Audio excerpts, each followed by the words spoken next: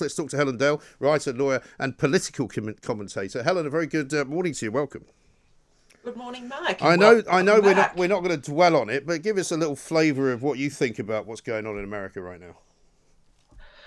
Well, I mean, I'll preface my comments by saying that I try to avoid paying attention to the United States if I possibly can help Well, it, it's a bit difficult which is this why I week. write about it's a bit difficult because but broadly speaking, I think that you've got this one of the reasons why you've got this fervid atmosphere about the US election now in the UK is an obsession with a country that isn't our own. And that same obsession is what led to all the nonsense with the Black Lives Matter protests until it was finally pointed out by a large number of Black Britons that the American history and the British history are completely different and completely irrelevant to each other. So I think we pay too much attention to the United States. And the thing I'm afraid that does stand out to me is the dysfunctional way they run their elections, and they can't appear to count the votes properly. A friend of mine made a rather unkind joke that they should just export the counting process to Sunderland because Sunderland does such a good job of it every general election. Well, it does. I mean, there's an awful lot about American sort of infrastructure which is very cumbersome indeed, and I think that's an ongoing problem for them. But let's leave that alone. Let's leave that alone and get to the meat of the matter, which is what you wanted to talk about. You wrote, or you sent a piece out today on Twitter about law and liberty. No, yesterday it was published. It was, and interestingly, published by an American magazine. Yeah.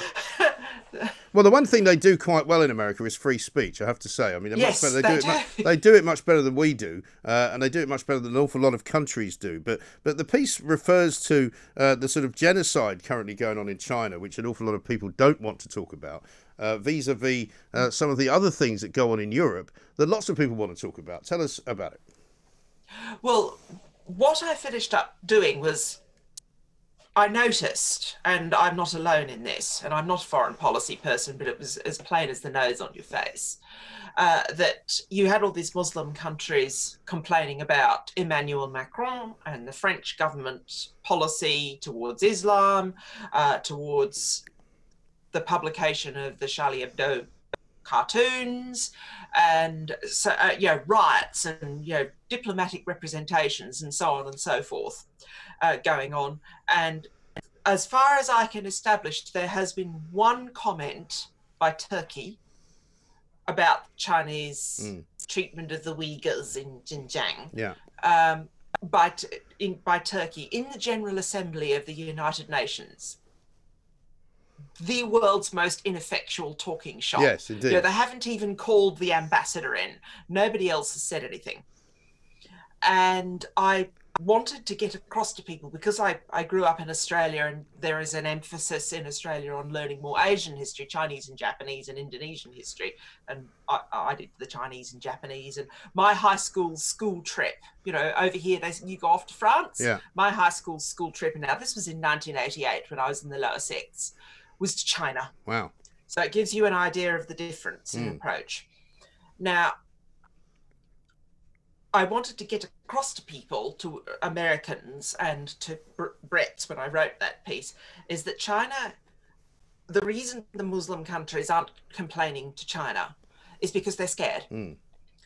And they know that the worst thing that the French will do to them is a vulgar hand signal, basically. Right. Macron, very French, rude cartoons and so on and so forth. Yeah. But they're not going to start destroying the economy of all the countries that have signed up to the Belt and Road program. They're not going to start killing people in large numbers or breaking up their community, which is the way China has responded to the Uyghurs. Yeah.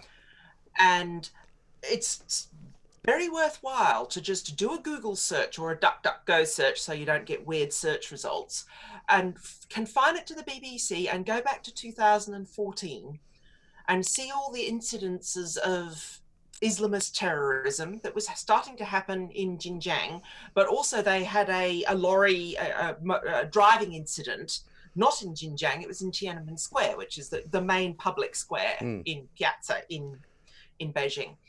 The one with the very famous temple with the picture of Chairman Mao the wall. Yeah. Now, so they had some very serious ones, and you can see the commentary at the time in 2014 is very much, oh, China will just have to learn to deal with Islamist terrorism. It's going to happen there like it has in Western countries. And I remember seeing this at the time and thinking, the people who are saying this have no idea about China, right, Chinese history, and the attitude of Chinese intellectuals to monotheism. Right. That's the other thing, because they really do think it's a load of primitive nonsense.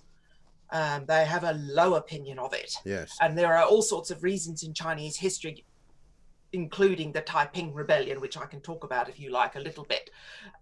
We probably haven't got time for that, Helen, today, I'm afraid. But let's talk about the transparency of people criticising the whole cartoon business, the whole Charlie Hebdo business, because that has seemingly set off for some reason. I'm not quite sure why.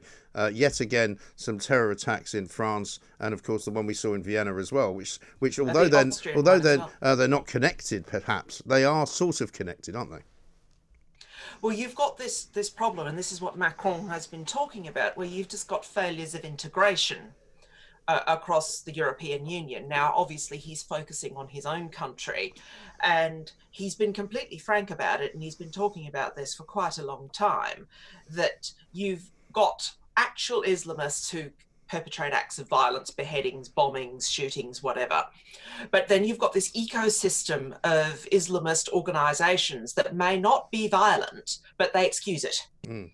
And that is what his government has started to go after in a pretty emphatic way.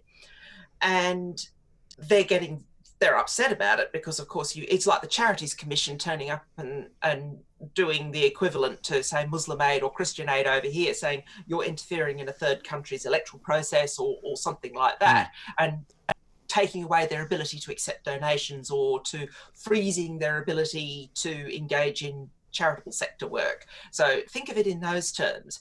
And what has made a lot of French people very angry is the response from la presse anglo-saxon, but particularly in America, to the way the French government is having to deal with this situation. Yeah. And they're not even treating it as terrorism, and often the pieces, I mean, some of them have had to be removed. There was one had to be taken down from the Financial Times. There was one that had to be taken down from Politico, because they don't understand the most basic information about French government and French history and French politics, the version of liberalism in France, which is laïcité, secularity.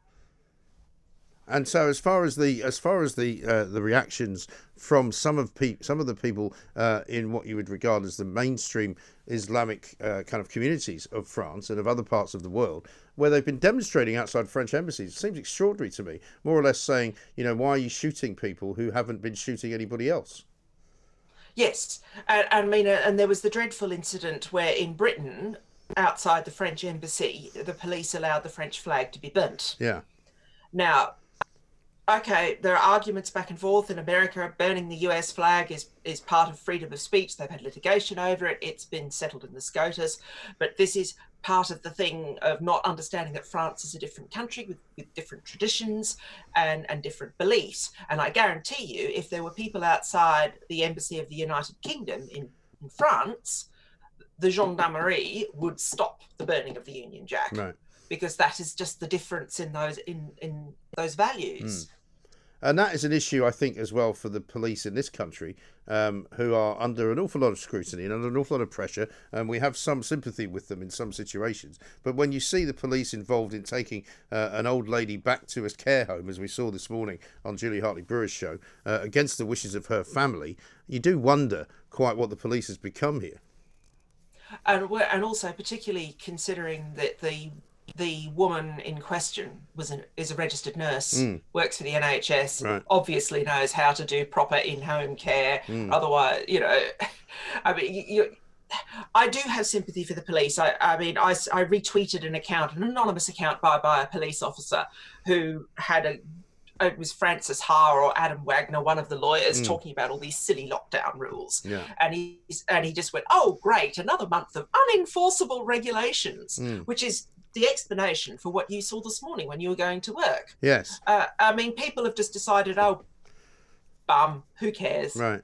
Well, also, I think they've done more than that. I think what they've done is they've taken the view that whatever they did in springtime, which was what many people thought was necessary, if they had to stop working and they weren't able to be compensated for that, they did it out of the goodness of their hearts and because they thought it would work. But now, those people, and they may be a relatively small percentage of the population, but people who need to physically go somewhere to do the work that makes them their money, they're not now willing to stop doing that. No, they're just going to work. Yeah. So that's why you got to see a traffic jam this morning. Exactly. And while they're just going to work. But yes, go ahead. But let's finish up because we haven't got a great deal of time today, Helen, because we've got to listen to the Chancellor. So, I mean, in terms of the juxtaposition of what you're saying, even Islamic communities are reluctant and Islamic countries are reluctant to criticise China, but they're very willing to criticise any Western European nation for almost the smallest infraction. And that hypocrisy needs to be pointed out, and you need to be honest when you look at what Macron is doing and what, for example, the Australian government has done historically with dealing with Islamists, and the piece that you retweeted of mine goes into this. Yes. Is that if Macron's method or the Australian method for dealing with Islamists, which are quite authoritarian but are still within a consistent liberal tradition, if those don't work, or if they're not allowed to work, then the Chinese approach starts becoming awfully attractive. And we need to be completely frank and look straight in the eye at exactly what China is doing there, why it is doing it, and having a bit of an awareness of Chinese history helps. But you don't want that to start looking like a good idea for anyone. No. And I have a nasty feeling it is, and that's what alarms me. Yes. Well, Helen, it's a very interesting piece. I recommend people go and read it. Thank you very much indeed. Sorry we're slightly curtailed today. We'll make up for it next week. Helen Dale there with a very thoughtful piece, which I've retweeted. You can find it on my Twitter feed, and you can find it on Helen Dale's as well, at Helen Dale.